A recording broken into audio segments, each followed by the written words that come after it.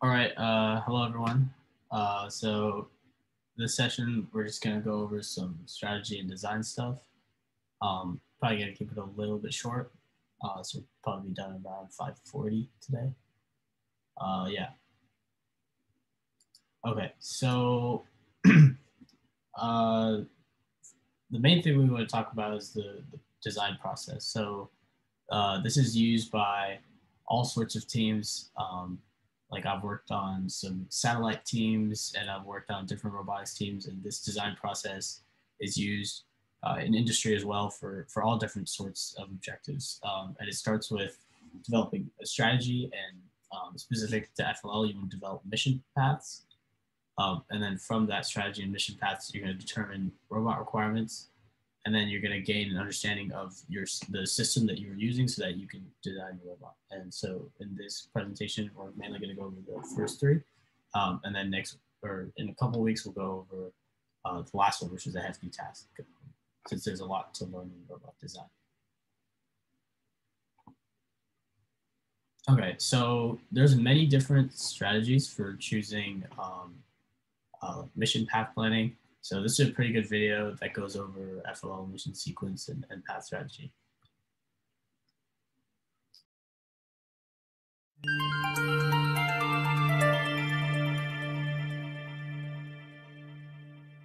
Hello everyone. Today we are going to talk about one of the most important issues that many of the new teams struggle with.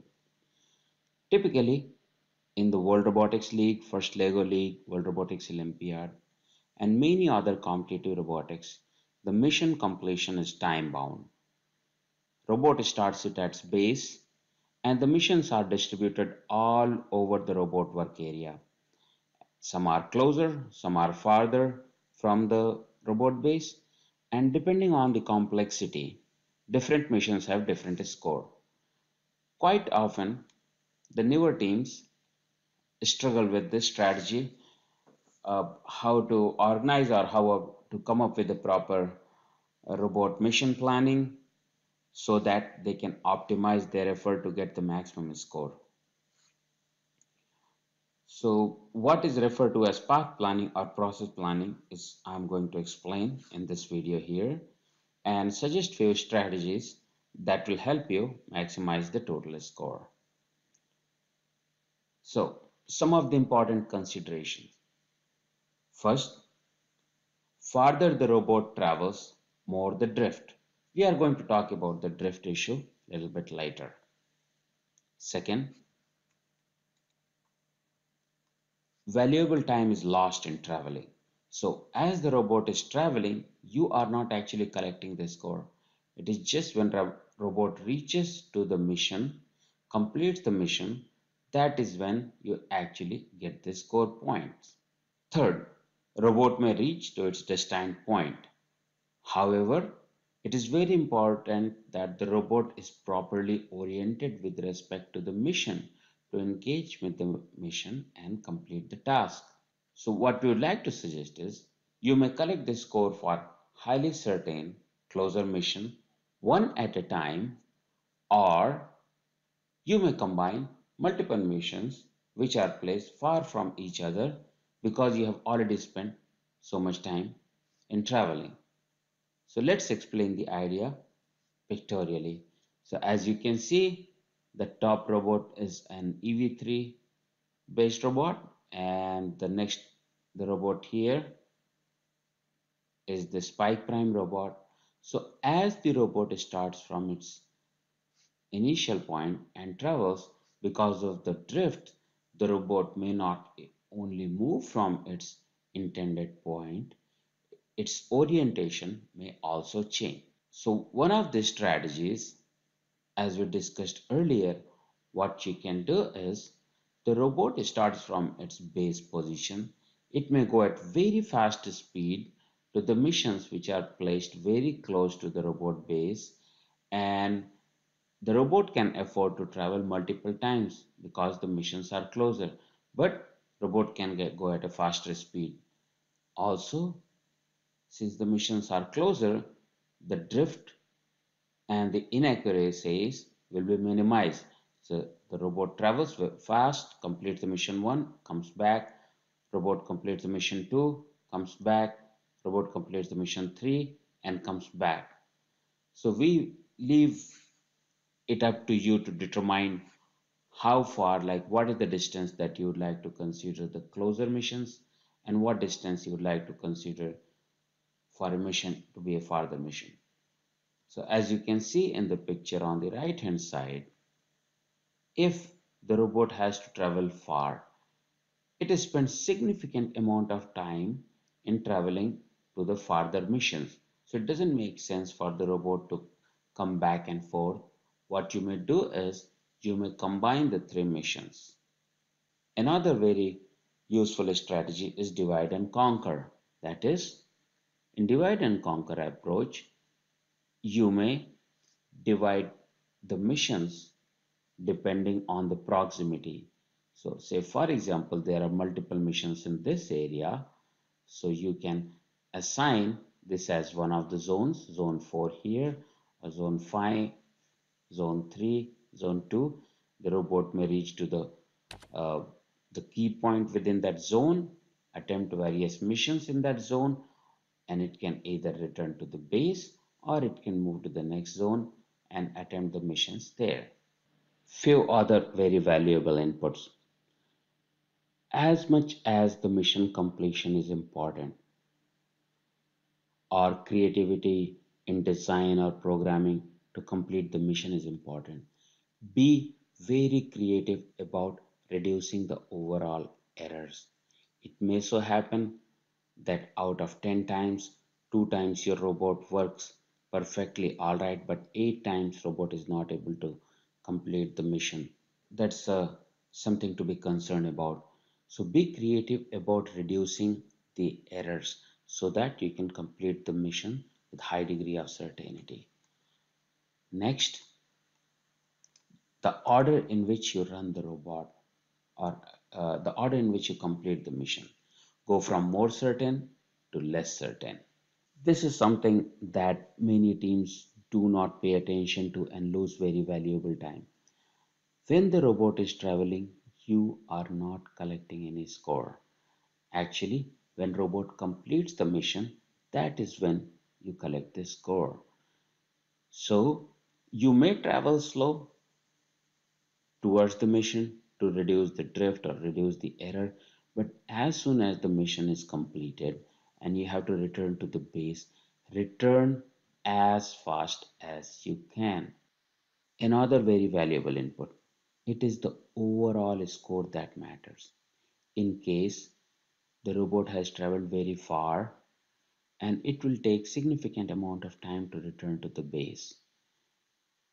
It may travel straight, it may take multiple turns before it reaches to the base. So very valuable time is lost just for the robot to travel. And if you have a mission that you are planning to attempt after that run and that results in a higher score, do not hesitate in taking penalty and picking up the robot. Another very valuable input. Think, think, think your strategy. You may run small missions that have high certainty and accumulate smaller points towards overall a large score instead of relying on a large complex mission at a risk of lower certainty. Another very valuable suggestion, run your robot on multiple tables. You can talk to other teams. You may let them use your table and you can request them to use their table so that you can perfect your robot in different kind of settings. Because believe me, most of the time there will be some degree of variation in the table that will be available in the field for your robot to run. Thank you. I hope you find this video useful. Please subscribe.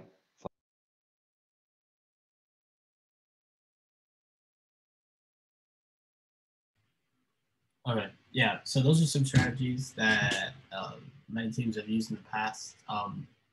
Personally, I haven't used. I've used something that's a little different. That's on the next slide that worked for 2, 3 years when we tried it. If you want to go to the next slide. All right, yeah.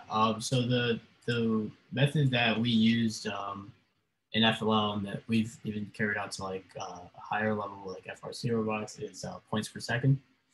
It's pretty simple where at the when the challenge is released, you basically determine the missions that you think you'd be able to do, and some that you don't think you'll be able to do. There's obviously some missions that are going to be much easier than others, and some missions that are going to be much harder than others. So you just have to identify what those missions are, and then uh, you want to assign uh,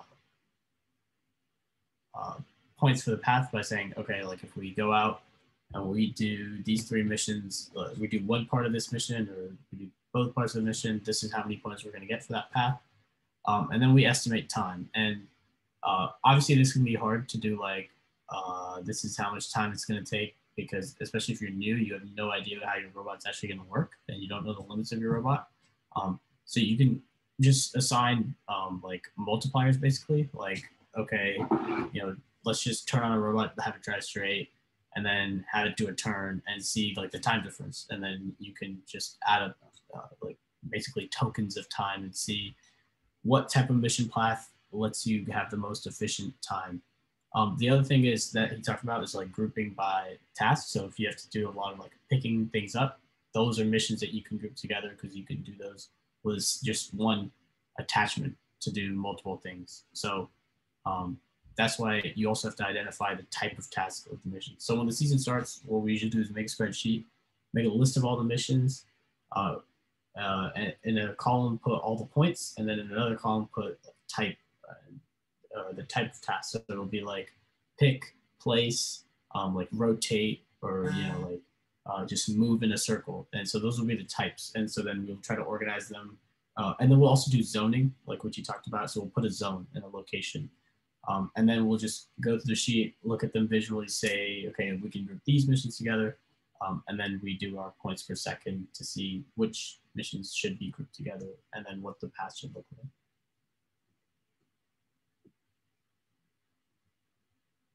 Okay.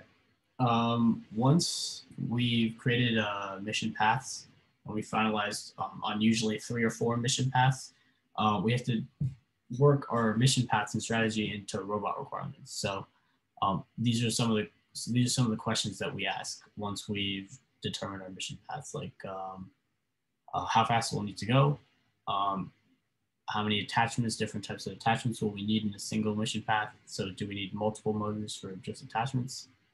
Where they should mount, and then like any size constraints, because there's often like based on layout, there might be some areas where a wider robot just can't fit. So those are some things that we start to think about once we've developed the mission paths. Once we've done the mission paths, we have to start basically for newer teams, especially understanding what the system is so that we can start doing robot design. So in the next few slides, we're just going to cover basically the entire EV3 system, how the motors and sensors all work and what they are. So next slide is going to talk about the EV3 brick. And there's also like the new spike system. A lot of it's similar, a lot of it's, there's a good amount of new stuff, but this will be relevant information.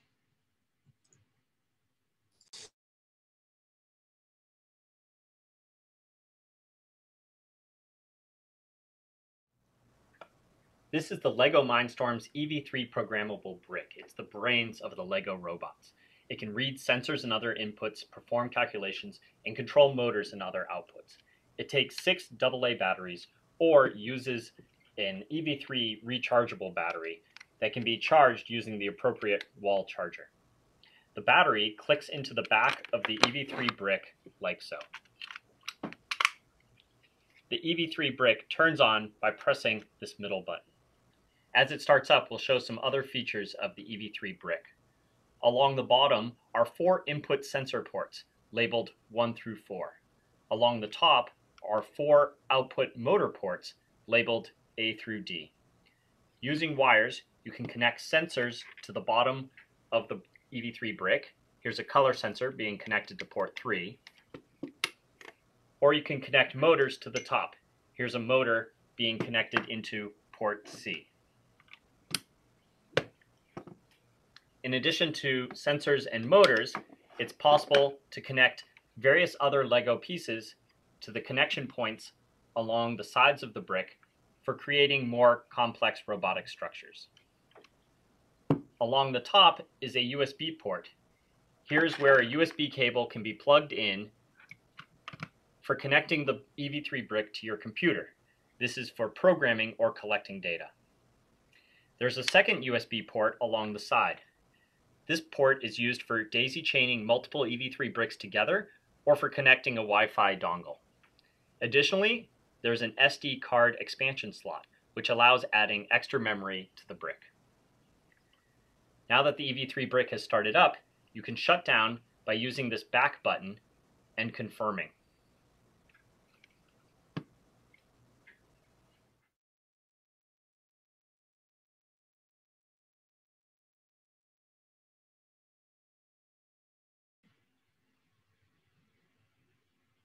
Yeah, so the EV3 is basically one of the heaviest components also of the robot. So the brick itself is often what's designed around. So we'll talk more about this in our robot designer review, but because it's the heaviest, you want to make sure that your robot is designed to also keep it near the center and protected, but also accessible because you're going to need to be clicking buttons and stuff on it during the match. The next main part are the motors. So this slide's going to cover the types of motors, and then the next one, we're actually going to talk about how motors themselves work and how they can be controlled.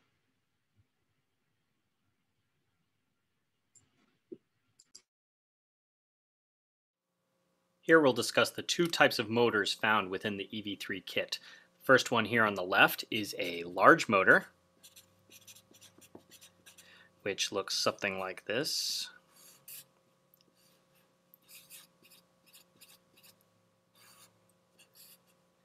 And here on the right, we're comparing it against what's called the medium motor.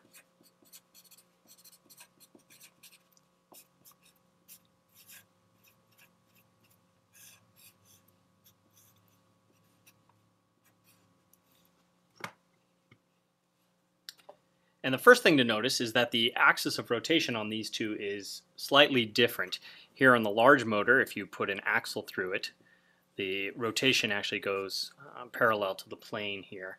Versus on the medium motor, the axle goes here in the front, which means the angle of rotation is about that. Second, some more comparisons between the two.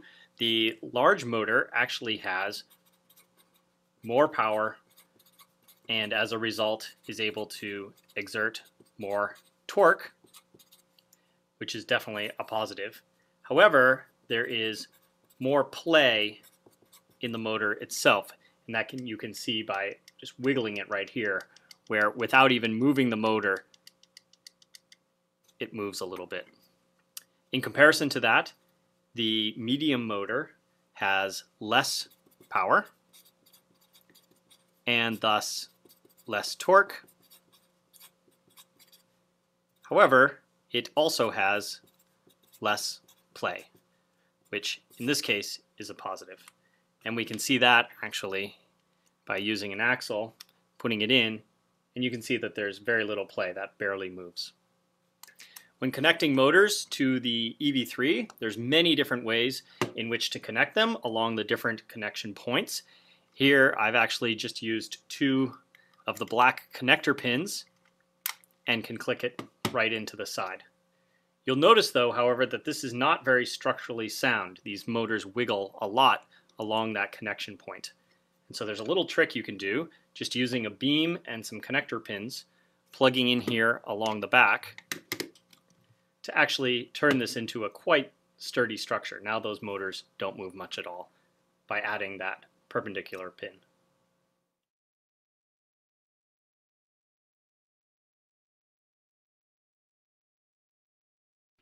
Yeah, so those are the two main types of motors. And then with the spike, there's also a little, I think there's another motor as well, but it falls under similar categories. And then the next slide is going to be kind of a more complex explanation of motors and how they really work. So I think moving up from FLL, it's important to understand to have an understanding of how motors actually work, so you can figure out what's going on when you give a motor a command.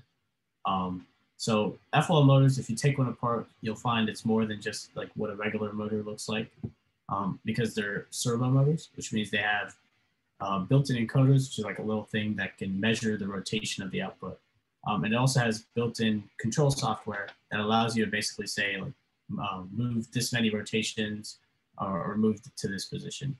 And so this video is a little complex. I guess we're going to skip it for now, but if you really want to get into the motor control and how motors work, then that would be a good thing to watch.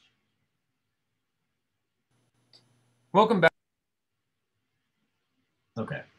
So the last kind of topic in the system overview is localization.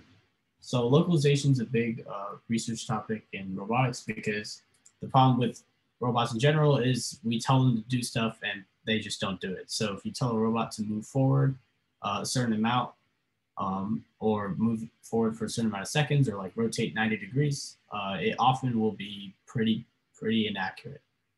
And so that's like an open loop system where you just give it commands. And most rookie FLL teams will use open loop systems where you just give the robot commands in terms of time or distance. And that often doesn't work well, because a slight variation, a slight bump, or just the nature of the robot itself will cause it to be really inaccurate, and you'll end up running into missions and getting penalties and that sort of stuff. So it's often really so that's what often you see in rookie teams. More advanced teams, you'll see them using a lot of sensors and using the playing field itself to basically have their robot correct its own location. So localization is just the process where robots use feedback from their environment to recalculate their own position and basically refollow a path. And so if you look at like a FLL map, you'll see a bunch of colored lines everywhere. You notice that there's like rectangular walls on the outside. So those are some things that can be used for localization.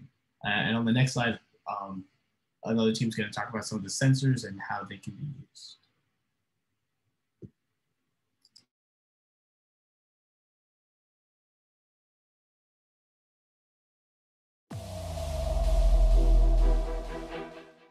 Hi, I'm Chase. And I'm Noah. And we're back, and I'd like to talk to you about some sensors for the LEGO EV3 robot. Sensors are of great importance when building a robot. They help your robot orient itself around the playing field.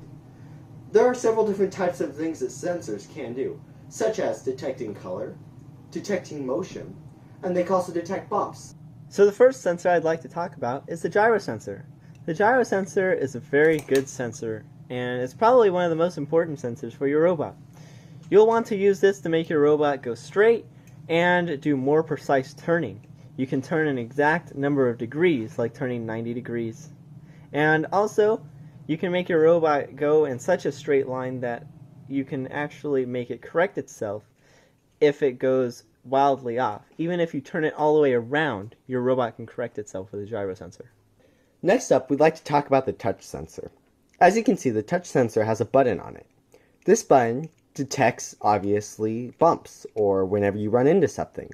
You can also place an axle into it, which could extend the button. You can assign certain actions to the button, or the touch sensor. These actions could be things such as making a noise, or determining if your robot should go a certain direction. This is useful for when you're trying to navigate the playing field and you know your robot's going to run into something, so you can implement that into the program to go, when it runs into this wall, I want it to turn right, and then move forward 20 rotations. The next sensor we'd like to talk about is the color sensor. You can tell it's a color sensor because it has this lens on the front of it. The color sensor bounces light off of different colors, and it can tell you if it sees different colors, and it can also tell you the intensity of light. So you can make your robot follow lines on the playing field, because the playing field has black lines. You can also tell it to stop at lines, and you can also tell distance with it. It's pretty useful, and you need to make sure you calibrate it, which I can show you in a later programming video.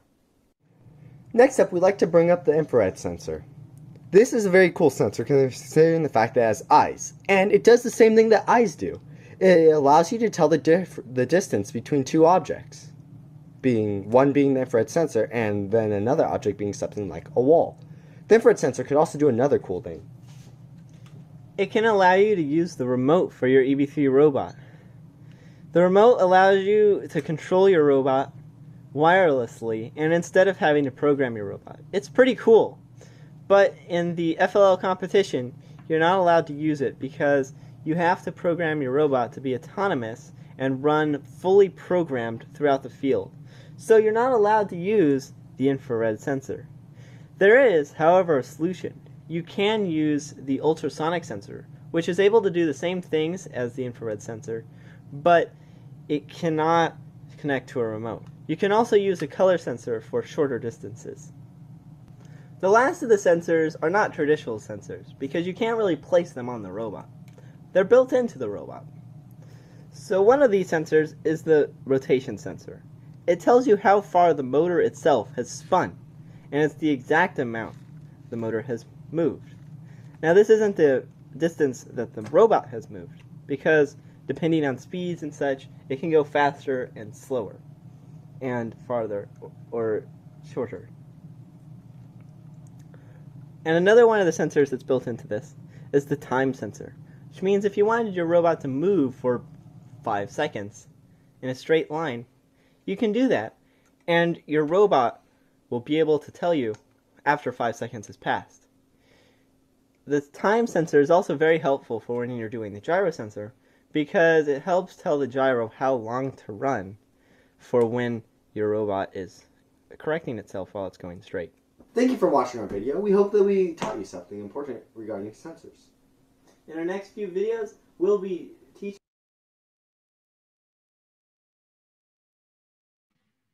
Okay, that was pretty much it for this week. Are there any questions?